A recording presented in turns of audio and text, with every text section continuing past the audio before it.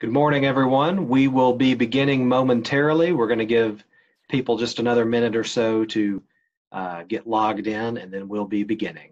Thank you.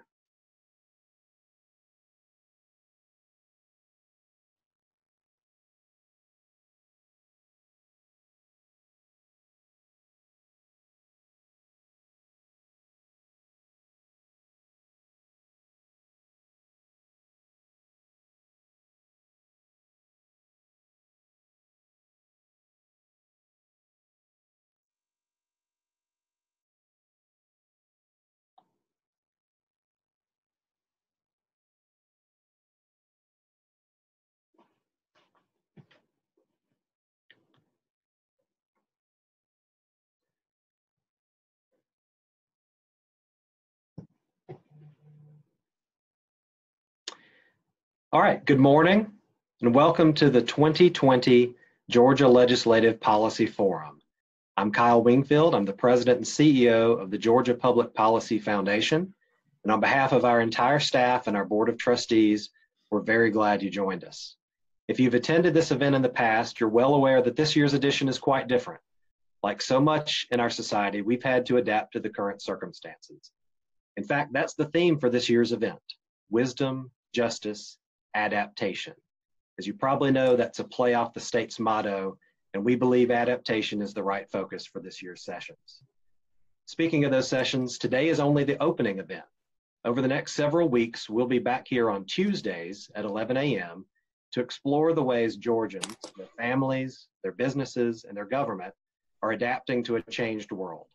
We'll cover the following areas: education, the budget, land use and transportation, the economy, housing, and healthcare. We have exciting panels of experts lined up for each of them, and we hope you'll be able to join us for as many of those as you can.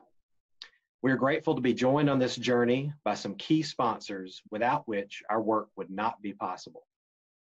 They are our presenting sponsor, AT&T, and our platinum sponsors, Verizon and the Walton Family Foundation. We thank each of them for their support of this event.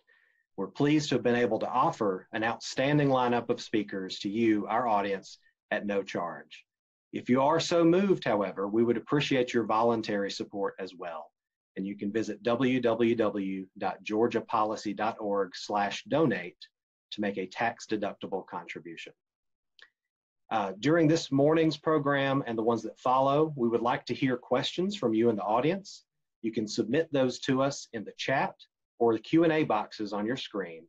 Just type your question there and we'll try to get to as many as we can in the time we have. Now, without further delay, it's my great honor to welcome our keynote speaker for this opening session, the U.S. Secretary of Education, Betsy DeVos. Secretary DeVos is a little pressed for time this morning, and so I'm going to skip the most of her bio here. I think she is well known without that. The full agenda for this entire series, including full bios for her and the other speakers we'll have, are available on our website, georgiapolicy.org. So I'd like to just go ahead and launch right in. First, welcome, Madam Secretary, virtually to Georgia. Thanks so much, Kyle. I really appreciate the opportunity to join you all, and kudos to you for doing things differently. Well, we're all doing what we can these days. That's right. And so, you know, along those lines, let's just start by talking about the particular challenges that 2020 has brought to education, not only in Georgia, not only in the United States, but all across the globe. Before we talk about this fall, I'd like to ask what you saw from educators this spring as they adapted to unforeseen circumstances, and what you learned about education from that experience. Sure. Well, I think it goes without saying that nobody was really prepared to need to make the kind of pivots and changes that all of us were forced to make, really, in mid-March this year. And education and educators were certainly no different, and students, for that matter, having to go from full speed ahead in a fall, winter, spring semester into something entirely different. And so it was, I think it was very instructive for everyone involved in education, whether at the K-12 level or at the higher ed level, to be able to learn from one another and to share those learnings in real time. And I've had countless conversations with school chiefs, with higher ed leaders, with governors, everyone really involved with trying to do the right thing on behalf of their students, to talk about how to do that effectively and efficiently and quickly. And I think the name of the game, so to speak, is the fact that those who were really willing and able to embrace the need to change quickly really fared quite well.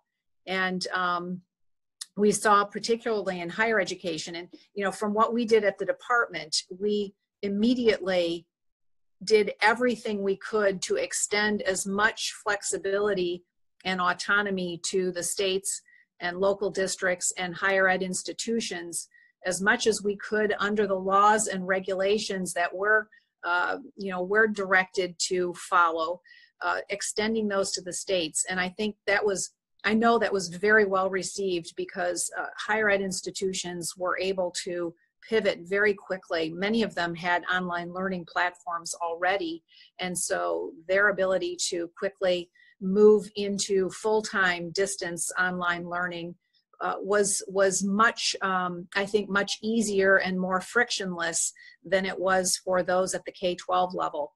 And at the K-12 level, we saw a lot of really hard work that went into trying to ensure that their students could continue learning. But we saw, frankly, a very uneven application of that. And my hope is that there was a lot learned from those few months where the necessity was there, and in some cases the willingness to do everything it took was there. In many cases that was there, but in some cases there was also sort of a propensity to give up quickly, because it was so different and it was so unexpected. But that said, we are very much focused on doing everything we can do here to continue to encourage and urge states to do that next right thing for their students, to keep in mind who it is we're serving here and who it is we're helping to prepare. And that is, the current generation for future leadership in our nation.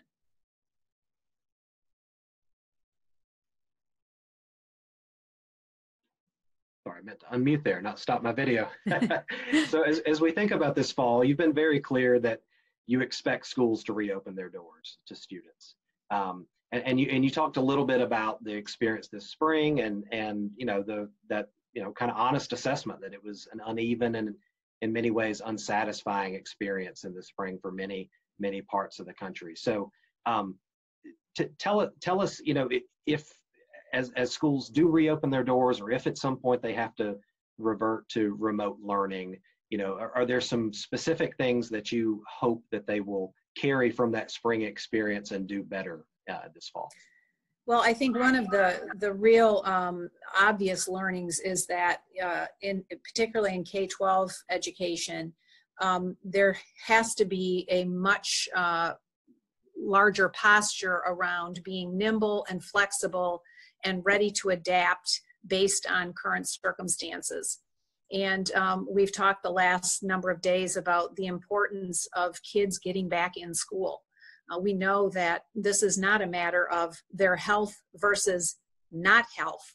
It is really a matter of health versus health. We know that there are too many kids today who are suffering because of the isolation and the distance from their peers and their teachers, and having missed several months of learning in some cases, in many cases. And we know that there are many measures of a child's health.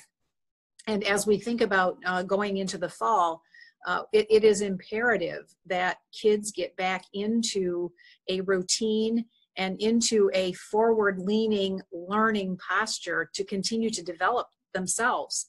And we know, especially for kids from vulnerable situations, from low-income backgrounds, those who don't have a lot of resources. We know that those are the ones that are the most negatively impacted by not having that school routine and that really focus on continuing to move ahead and learn.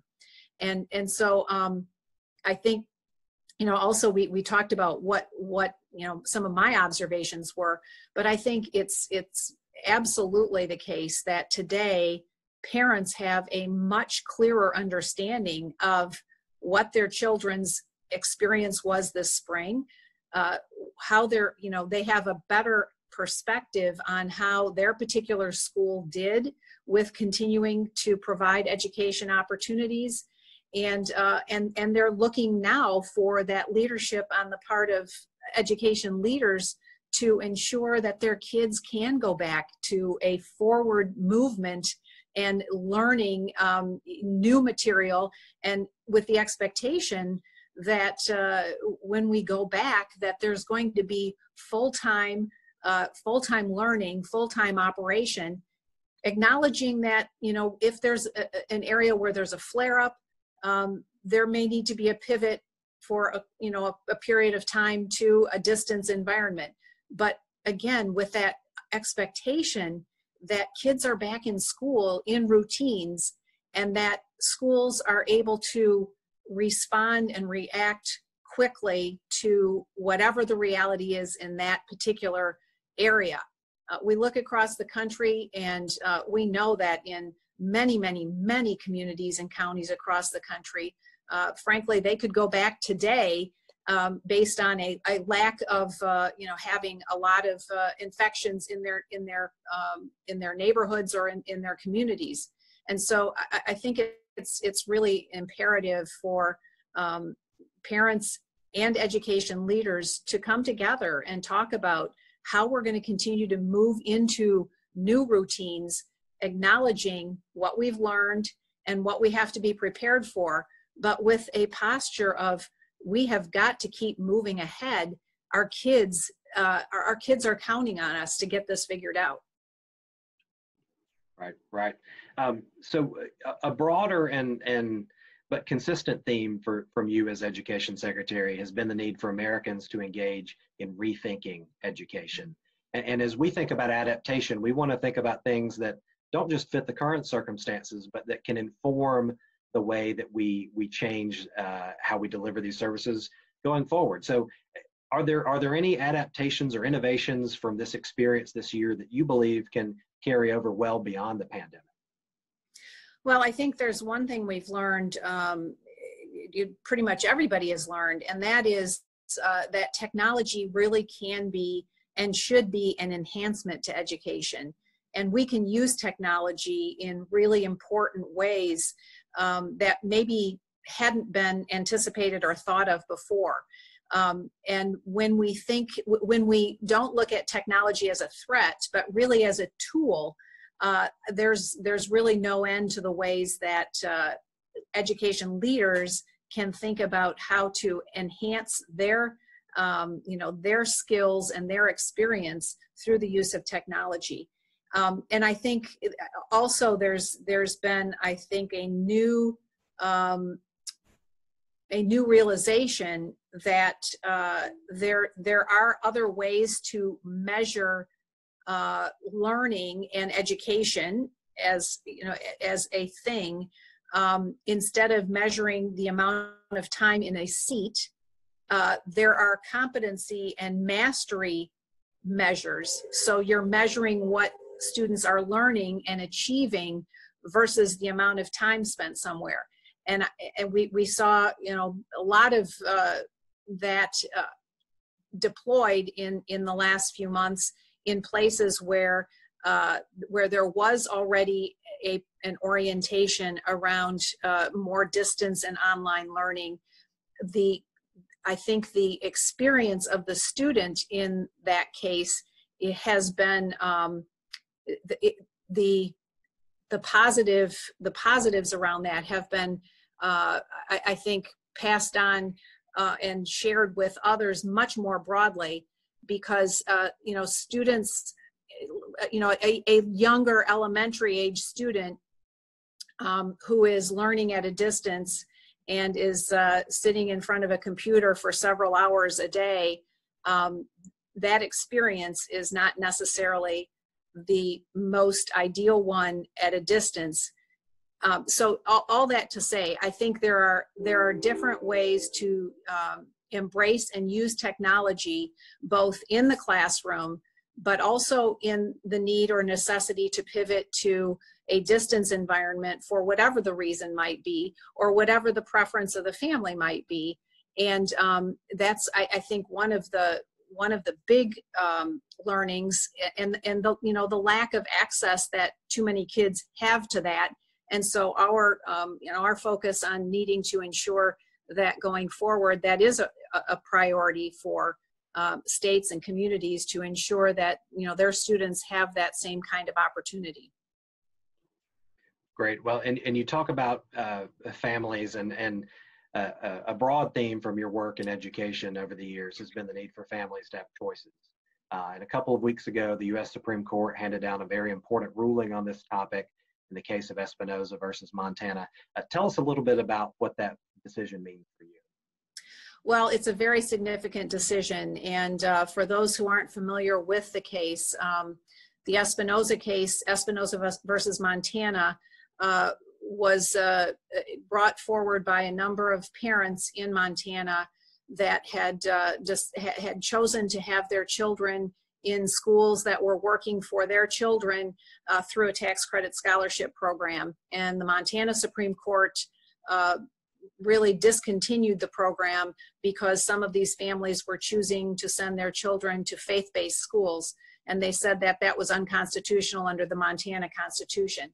The Supreme Court considered this and came down very much on the side of parents in this case, and the reality that you cannot discriminate against a school or another entity based on the fact that it is religious in nature. And so the court was very clear: if you're going to have programs that give parents choices in education, then they have to be open to any participant and not discriminatory on the basis of religion. So this has broad implications. It relates directly to what's called a Blaine Amendment that 37 states have had, and it will go after that particular prohibition or that particular impediment that many states have been citing in years past as a deterrent to expanding or offering programs to empower parents to choose their child's educational setting. It has very broad implications, very important implications, and I'm very encouraged that states that currently have programs, they're only going to be able to strengthen them more, add to them, and then states that have been hesitant to go into that area will no longer have that impediment or that perceived impediment to encumber them. Right, and as you speak about states and choices, there are some states. Georgia is one of them that has a few programs that offer choices for students, and some states do not have those. So I wanted to talk about a federal proposal that's out there, and that's the Education Freedom Scholarships proposal. Tell us how that would give new options to more families. Sure. Well, and just to kind of set the stage more broadly around this, we know that there are many, many children today across our country that are in schools that are simply not working for them, but they also, all too many of them, are in situations where they don't have any other choice. Their family cannot move to a district where there's a better school, quote unquote, or they cannot find or put together the tuition necessary to get into the school that their parents might choose or wish for them. So there's been a huge impediment to all too many families, and we've seen the detrimental impact of having kids stuck in places that are not working for them and you know, all too many of them giving up on their futures because it's either a mismatch where they are, or they're simply not in an environment that is one conducive to their growth and their educational attainment and well-being. So the choice programs that have been started in states across the country, and there are increasing numbers of them, and I'm encouraged to see more and more states taking this on and offering these opportunities to families. But we also know that in lots of places that there is a much greater demand than there is actual supply. And so thinking about how do we fundamentally ensure that all kids have an opportunity to access an education that is going to help them grow and develop into everything they can be. At the federal level, we don't want to create a federal program. It's not the role of the federal government to be directly involved in any child's K-12 education, but we can help come alongside states and do so in a way that can enhance what states are already doing and provide them additional resources to expand what in almost every state that has a program is already, the demand exceeds the supply. And in states where they haven't yet started a program, there's a real significant opportunity to do so with funds that would be supplied through the form of a federal tax credit. And those could be funds, they would be funds voluntarily contributed by individuals or businesses into a pool that would then be distributed to the states that want to participate. And we know that most states would not deny this opportunity to kids and would see it as a huge advantage to expanding the kinds of choices that we need today. And I like to encourage people to think broadly about the kinds of choices that could be offered. So most often when we talk about school choice, we think about, there's sort of catchwords used like vouchers, tax credits, education savings accounts, and those are all charter schools, those are all mechanisms to provide choices. But let's say you're in a rural area and you have a very small community, a very small school. It's not really practical to think that with a school choice opportunity that you would see another 2 or 3 school buildings pop up in a community that already has a very small population to begin with. Rather, you might see the choice opportunity being manifest in giving kids in that particular community access to courses that they might not be able to take today because their school's too small to be able to do it. And they could, take a course online, most likely from one of the finest instructors in the world, and could do so right in their own school building, their own school community. Or maybe there's a handful of kids in that school that learn very differently than what the pedagogy is in the school. And there's no reason that a small micro school couldn't be formed up right there in that, alongside, the one that already exists in the community for those kids who learn differently to be able to access their education in a way that works for them.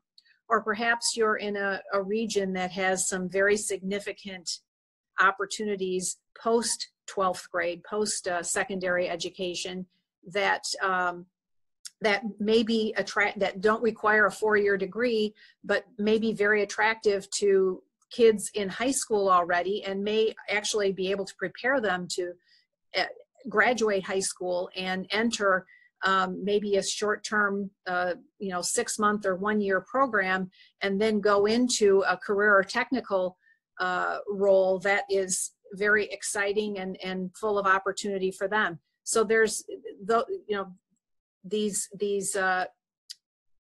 scholarship funds could be used to help enhance that particular track and perspective as well. So I really like to encourage folks to think very broadly about what providing choices and opportunity can mean, and do that in the context of, we're well into the 21st century, and we look at how our world has changed in the last quarter century and how much is different than 25 years ago, and yet how similarly we approach especially K-12 education to 25, 50, even 100 years ago.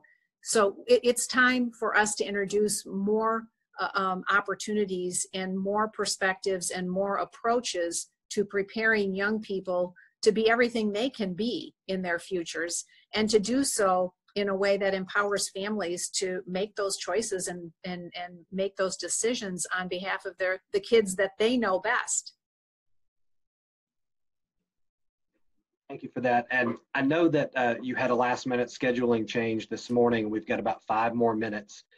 So we're going to get to a couple of our audience questions here quickly before you have to go. I'll start with this one that we received, which is many conservatives and education reformers have long advocated for assessments as a means to better inform parents and teachers on students' academic proficiency. It seems this is especially important considering we didn't assess students this past school year. Unfortunately, last month, the Georgia Department of Education announced they would be seeking a waiver from assessments for next school year, and many democratically led states are quickly following our lead. Assuming you can't comment on a pending waiver, can you give us your view on assessments and their place in education, both from the federal perspective and how important they are to parents? Thanks for that question, Kyle. I think, measuring and assessing is very important in multiple dimensions and in pretty much every area of life. And while we have given a waiver for assessments for this past academic year, I've been on record multiple times urging states to consider some sort of a snapshot assessment when they come back to school this fall to understand where each of the students is. I mean, how much learning did they lose, or did they not lose some learning? Where are each of these kids if they're going into 4th grade? We know that the transition from 3rd to 4th grade is a critical one in terms of students' ability to read and their literacy level. So my orientation is, I understand the criticisms that have been launched over the years by both parents and educators around too many tests, and I'm certainly sensitive to that. But I do think knowing and measuring and understanding is the only way we can then adjust and fine tune for the future steps. And knowing what where students are is of critical importance for everyone. And parents, I think, know and understand this intuitively, and at the same time they know that having a test every other week isn't the answer. But there's a balance to be struck there, and it's an important one. Very good. And so one more question. It's been disheartening to see that much of the guidance from Georgia's Department of Ed to districts was that CARES Act funding be used to prop up the old system and fill budget gaps rather than to directly support students in the spring and over the summer. What is your view on how states utilize that money, and how could any future funding support bill be crafted to more directly aid students? Well, again, I am definitely a federalist, and I know and understand the importance of the state and local communities' role in decision-making around education.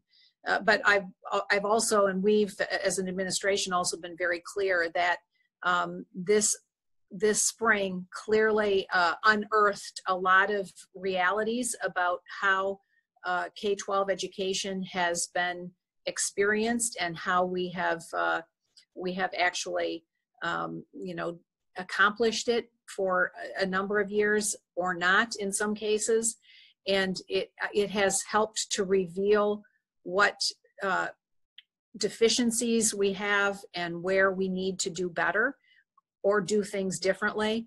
And my urging has been for educators at the local level to be very creative about how they use these funds to address what the needs are based on the downstream implications of the virus and the pandemic and all of the closures, but to use these funds creatively and in a way that is going to enhance the educational experience for the student going forward, and not to just go back and do things the way we've continued to, not to keep doing things the way we've done them because that's the path of least resistance,